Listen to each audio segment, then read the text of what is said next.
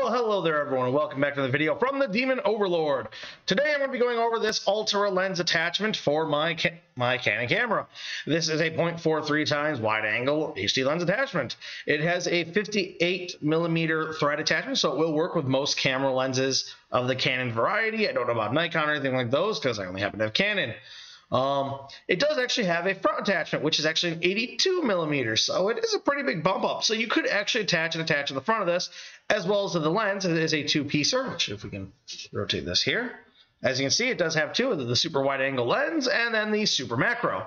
The super macro is to basically give me amazing miniature quality, at least it's supposed to, and we're going to find out if it does, because I'm going to put some miniatures on the board to show my current camera, and then we're going to put that on and see if it makes a difference. So how about we get to the part where we open up and see what's inside it, shall we? Let's see what's in this little beefy box. Okay, so inside the box, we have a nice little leather pouch to carry them all in. That's always nice. It comes with two different lens caps, one for the macro side and one for that large wide-angle side. And the wide-angle is a simple pop-on. The other one's actually a screw-on. So this thing actually felt heavier than my actual lens for my Canon camera. So surprise, surprise. Now, these are quality glass. Like, these are actually very nice glass quality lenses. They're not like some cheap plastic lens or some cheap glass. They actually feel really solid, really nice. They're in place really well. So let's get some images up there so we can compare, shall we? Okay, so now up here we happen to have my Darklands Rising Treant, or Arboreal Regent, whatever, and he looks pretty good. Let's do another miniature, shall we? Let's swap it out so we can have a couple different comparisons for different sizes. Here we've swapped down to a large glass beholder. Just making sure I got the focus just right. There we go. As you can see, it looks pretty good right now. And this is without the actual attachment piece for the lens. So we're getting some nice quality already, as long as we got our lighting nice and good, which shows off a lot of the sort of smoothness and slight sliminess look of my beholder. Now let's switch to a medium class miniature, shall we? So now here we have my Demon Huntress, with her lovely blue and slightly pink design with her lovely flowing red hair. And as you can see, that's a nice medium class. Now this is a Ripper Bones, not a WizKids, but it actually has good detail nonetheless. My lighting could be a little off, so you'll have to forgive me a little bit there, and it looks pretty good. Shows off that nice sheen she happens to have on her skin tone and all that. So let's put on this lens and see if these three look any different. I might add a wood giant to the mix here. Let's see. Yes, I decided to add the wood giant. I thought, why not add a little bit of some more large class. We'll add like a taller humanoid. Why not?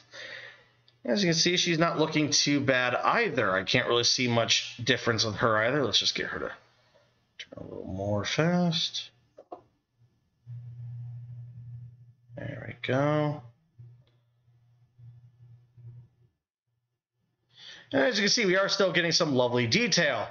Let's see if we can bump that up, shall we? Actually, turn my lights a little more too, just to get some more light. There we are. Okay, let's see what it looks like when we get the actual macro attachment on there. Now, first up, we have the lovely wood giant, and you know what? It is slightly crisper and slightly sharper, so you know it is an improvement. Just messing with my focus there a little bit. You know what? I have to say that I do notice a slight improvement. It is not the greatest improvement, and I will have to obviously play around with this a little more, but versus what I paid for $40 for an improvement, it does look nicer. It looks cleaner. You're getting more facial details on this nice large class miniature. Let's try with another one. Now here's the Arboreal Regent once again. The downside is he doesn't have as much detail as I thought he would.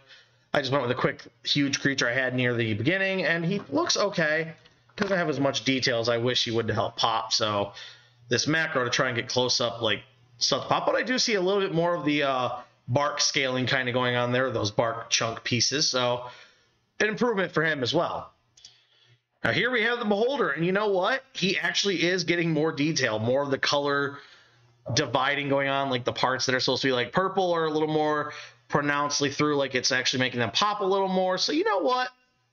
I would say even on him, it's also making him look a little bit more defined, which is great.